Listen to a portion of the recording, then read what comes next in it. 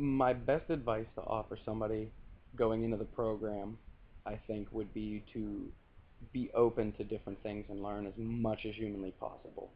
I actually got an email from somebody who saw my profile on the Recording Connection on the website and is actually going to be attending in November in Pittsburgh, and was asking about the program and how I liked it and if they felt, it would be a good fit for them. And that's exactly what I told them, was to just learn as much as you can, um, get in as much board time as you can. The minimum requirement for the Recording Connection is I think 2 sessions per week. I was at the studio 4 or 5 days. Some of those sessions I was there for over 12 hours.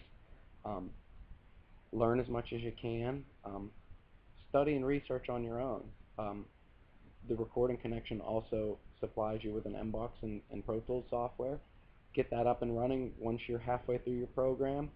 I think they give it to you on lesson 10, and do audio tests. Record on your own. If you're not a musician, um, I'm surely you know somebody who plays guitar. Get them to come over and record some stuff.